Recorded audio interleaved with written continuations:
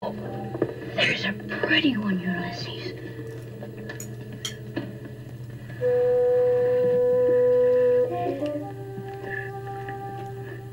There it is. Hello BookTube, I'm Sean the Book Maniac. Welcome back to my channel. Here I am with another In Other Words, which is an occasional series where I talk about vocabulary, idioms, grammatical expressions that I encounter in my reading. I am no expert in these matters, but I do love doing deep dives in etymological and such like dictionaries online. So let's get started.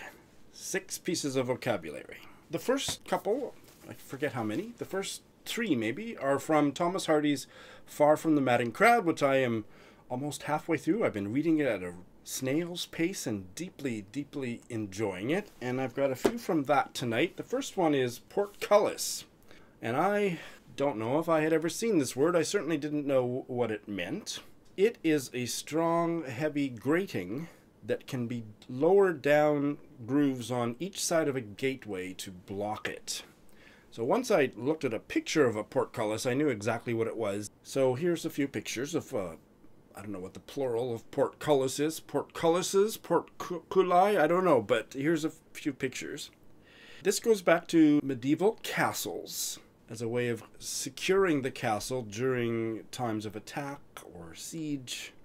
And it goes back to an old French word, portcullis, which I don't know how to pronounce, meaning sliding gate, but first appeared in English around the year 1300. Port, meaning gate, going back to the Latin porta, which goes back to the Proto-Indo-European root per. Stay tuned for more on that. And coleice, meaning sliding or flowing, which went back to the Latin collatus, which was a form of the verb colere, meaning to filter or strain, which is where we get the word colander from. So portcullis and colander have the same linguistic ancestor.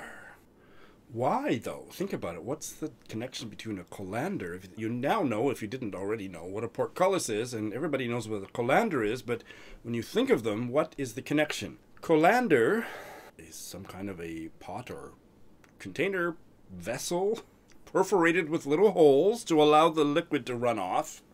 The medieval Latin collatorium, meaning strainer, and like we said, collare, meaning to strain, column, meaning sieve, strainer, wicker fishing net, and there are cognates in French, Spanish, and Italian.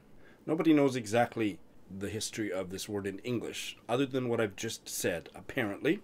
And because of that lack of the various gradations of this word in English, maybe the connections between colander and portcullis are lost to us, but I can think of sliding and running off through the holes. There's something maybe there, but I don't know. Any ideas? Let's go back to the Proto-Indo-European root, per, because it means forward and by extension, in front of, before, first, chief, toward, near, against. So there is a mitload of words that we get from that Proto-Indo-European root, per. I will give you a rundown of the ones that are of interest to me. Approach, appropriate, approve, approximate, foremost, forefather, former, fourth, impervious, impromptu, improve, paradise, pardon, permanent, permeate, priest, pride, primitive, principle, probably, profound, profuse, provide, provoke, reprove, veneer. Oh my God. Now some of those I can hear that prepositional force, meaning forward, in front of, before, near. Others I can't. Hey guys, this is Editing Sean. I decided to delete the next word, which was the curious word froward, F-R-O-W-A-R-D, from this video, because I kept getting so mixed up about which direction, towards and away from, in my explication that you would have been completely confused because I was confused. It's a fascinating word, and it goes back to the same root as the last word, per, but I botched it, so I will redo that in the next video, and this video will have one less vocabulary item in it. I am reading A History of India. What the heck is it called? It is called India, A History by John Key. And I'm really enjoying it, but it's going to take me about 2 years to read it because I'm not devoting a lot of time to it, but certainly enjoying what I'm reading. And there's a few little things of etymological interest, and the one today is mainstay. I vaguely knew the meaning of mainstay, but I didn't know why mainstay means what it means. So the figurative meaning that most of us know is a person or thing on which something else is based or depends. Farming is the mainstay of the rural economy. Britta Bowler is the mainstay of BookTube, for example. But that comes from the literal meaning, which I didn't know, and it's to do with sailing ships. I'm not at all qualified to explain that sailing meaning other than to put up a bunch of diagrams and illustrations on the screen and hope that you can figure it out. But a mainstay is a stay that extends from the main top to the foot of the foremast of a sailing ship. What is a stay? A stay is a rope, wire, or rod on sailing vessels that runs fore and aft. I think I've got those directions. Fore meaning forward, aft. Along the center line from the masts to the hull, deck, bowsprit, or to other masts. And the purpose of a stay is to stabilize the masts. So the mainstay is the one that goes from the main top to the foot of the foremast. So the word stay, meaning support, prop, or brace, came into English in the early 16th century from the Middle French.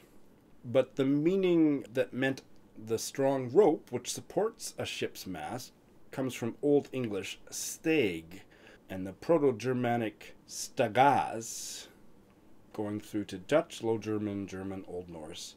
It goes back to a Proto-Indo-European root, sta.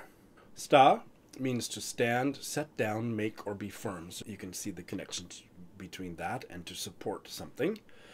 And the derivative meaning being a place or thing that is standing. So we've got a whole swack of words here: contrast, constitute, constant, distant, prostate, prostitute, resist, stature, statue, store, stem, superstition, system, that derive from that same Proto-Indo-European root.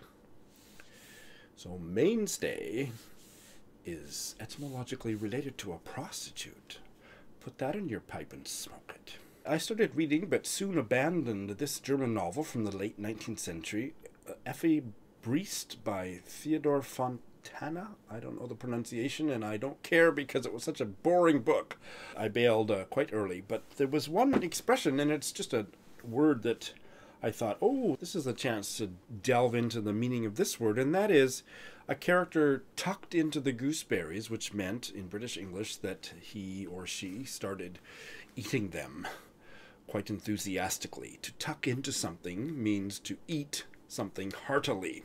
British English. I think I've never heard it in Canada, and don't think it's ever been on Friends or Dynasty. I think it's a British term. So why does that phrasal verb tuck into? A phrasal verb is a two-word verb consisting of the main verb tuck and the particle in or into.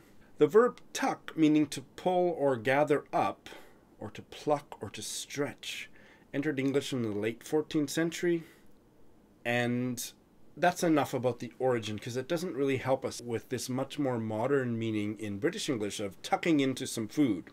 In North America, we're used to using tuck to tuck in your shirt into your pants, or parents tucking their small children into bed.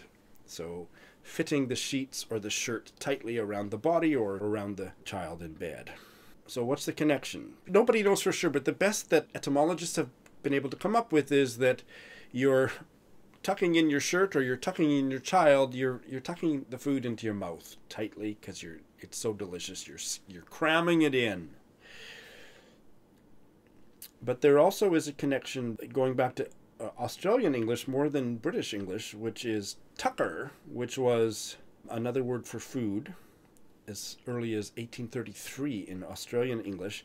And across the English-speaking world tuck meaning some kind of a food shop, like with the military. There was a tuck shop at my Bible camp where I went and was unsuccessfully evangelized as a kid that also had a connection to food. But nobody knows exactly for sure. So if you have any theories or scholarship or ideas, please give me a comment.